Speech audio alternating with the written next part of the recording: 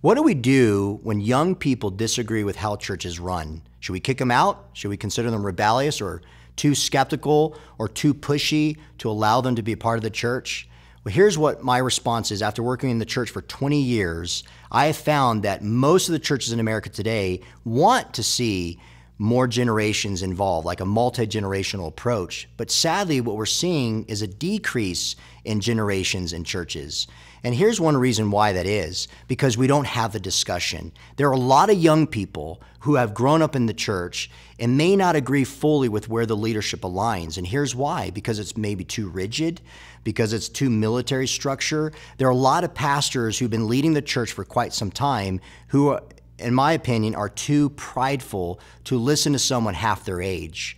I hope and pray that the church is going to be more inclined to listen to this generation that's younger than them. Because here's the thing: who's going to take over when our time is up? When you look at the Bible, it's about passing the baton. It's about Paul pouring into guys like Timothy to lead the church, to let other guys like Titus and Philemon and other men of God who God used older men to invest in their lives. And you know what? There's a lot of times that you see a strong disagreement between one generation and the next.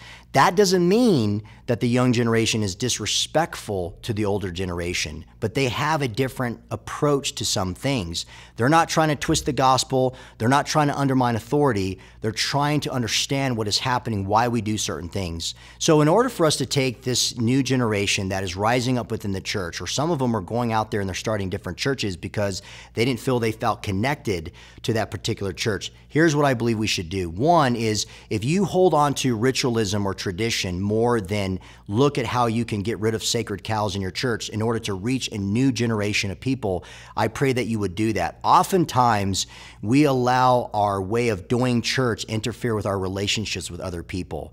I don't think it's a matter of kicking out the younger generation that have disagreements. I think it's about having a conversation with them and seeing how we can utilize them to be a part of the church.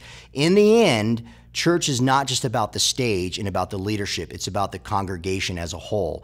That's young and old. So we need to make sure that we don't divide over the essential teachings of the faith, but make sure we don't divide when it comes to disagreements of how we do ministry. Here's what we're finding when you use young people who are very innovative. When you allow them to be a part of the ministry and accommodate them to serve in some capacity, they're bringing new ideas to reach new people that the church maybe decades ago never could.